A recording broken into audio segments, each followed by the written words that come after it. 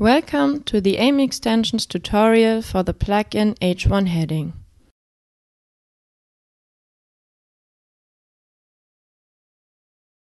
After installing the extension, you can directly activate and configure it.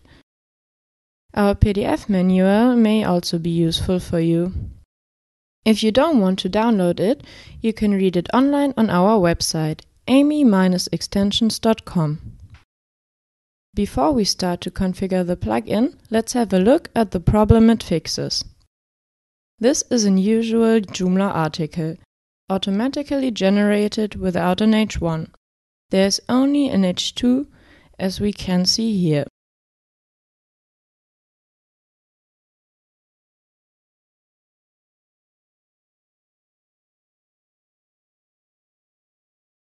If we then click on the Activate and Configure Plugin Now button, we can change the extension status from disabled to enabled and save the configuration. In the default H1 configuration, everything is ready to go for a standard Joomla installation already. Now let's look at the article again.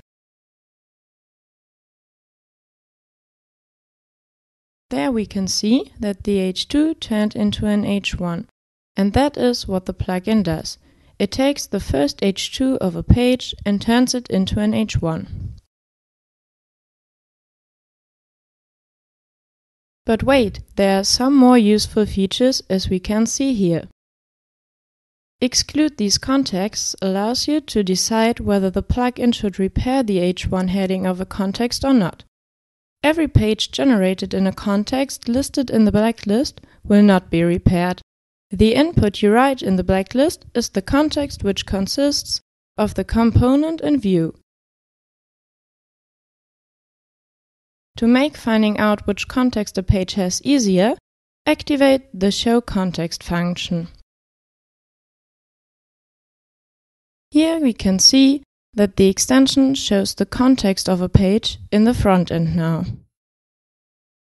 You can also copy this output and paste it directly into the blacklist. Always remember to deactivate this function after looking up the relevant contexts.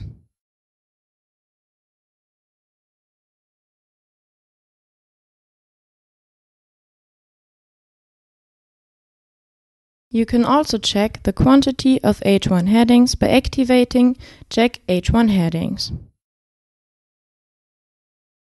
If you have more than one H1 on a page, the plugin will warn you by writing them in huge red letters, as you can see here in the front end. After checking your website, always remember to deactivate this function as well. Thanks for your attention and have fun using Aimy H1 heading.